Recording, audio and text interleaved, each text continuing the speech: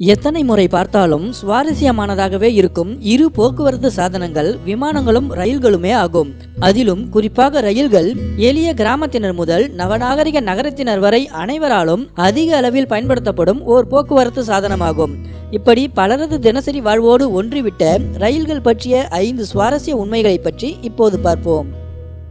ரயில் என்றதும் பலரது நினைவுக்கும் வருவது அது ஓடும்போது கேட்கும் பிரபலமான அதன் தடக் தடக் தடக் தடக் என்ற சப்தம்தான். நிச்சயமாக இந்த சப்தத்திற்கும் ரயில் என்ஜினுக்கும் எவ்வித தொடர்பும் இல்லை.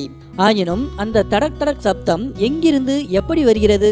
பல கிலோமீட்டர்கள் தூரம் நீண்டு கொண்டே செல்லும் தண்டவாளங்களை ஒரே இரும்பு துண்டால் அமைக்க சாத்தியமில்லை என்பதால் பல இரும்பு துண்டுகள் ஒன்றன் பின் ஒன்றாக இணைக்கப்பட்டு தண்டவாளத்தின் நீளம் அதிகரிக்கப்படுகின்றது. இவ்வாறு இணைக்கப்பட்ட இடங்களில் நாளடைவில் வெப்பம் காரணமாக சிறு இடைவெளிகள் ஏற்படுகின்றன. தண்டவாளத்தின் வழவழப்பான பகுதியை கடந்து வரும் சக்கரம் இந்த இடைவெளியை கடக்கும் போது தடக் என்ற சப்தம் எழுகிறது.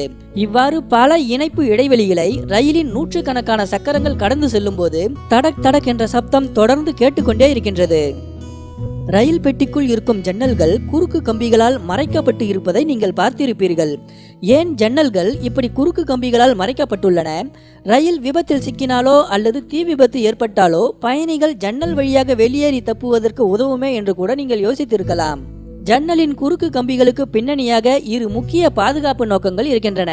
முதலாவது, அதிவிரைவாக சென்று கொண்டிருக்கும் ரயிலில் பயணிக்கும் சில அடாவடி பேர்வழிகள் ஜன்னல் வழியாக தலையை வெளியே நீட்டி செல்ஃபி எடுத்துக்கொள்வது அல்லது எட்டி பார்ப்பது போன்ற செயல்களில் ஈடுபடும் பொழுது ரயில் பாதையோரம் திடீரென எதிர்படும் எலக்ட்ரிக் போஸ்டுகள் அல்லது மரக்கிளைகள் ஆகியவற்றில் அடிபட்டு கரண்டில் சிக்கிய காக்காவாக உயிரிழந்து போவார்கள்.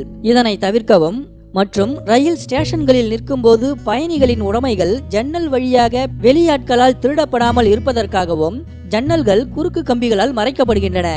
ஆனால் பெட்டியில் இருக்கும் சில ஜன்னல்கள் சிவப்பு வர்ணத்திலும் அதன் கம்பிகள் வேறுவித வடிவமைப்புடன் இருப்பதையும் நீங்கள் பார்த்திருக்கலாம். இதனை பெட்டியில் உட்புறமாகவும் வெளிப்புறமாகவும் எளிதாக அடையாளம் காண முடியும். இந்த ஜன்னல்கள் பயணிகளால் திறக்கக்கூடியதாகவும் அதன் குறுக்கு கம்பிகள் நகர்த்தத்தக்கதாகவும் வடிவமைக்கப்பட்டுள்ளன என்பதால் பயணிகள் அவசர காலத்தில் இதன் வழியாக தப்பித்துக் கொள்ளலாம்.